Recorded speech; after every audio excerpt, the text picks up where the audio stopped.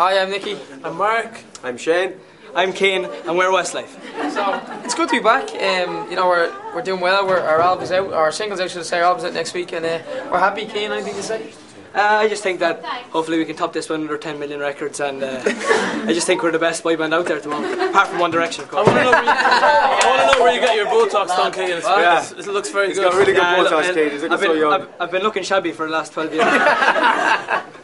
I think Mary and One Direction are the two favourites for me.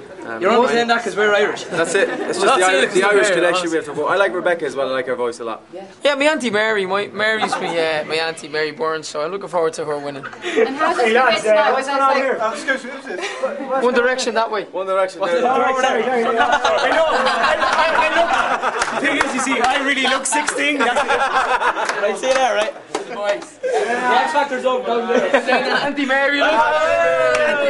How's Uncle? He's fine, yeah. They're great. Stand on. If I was home, he's Auntie. There's been a lot of hype in the press about tonight, and I think it just builds up for everybody. Everybody's excited. We're excited. I'm sure Take That and JLS are excited.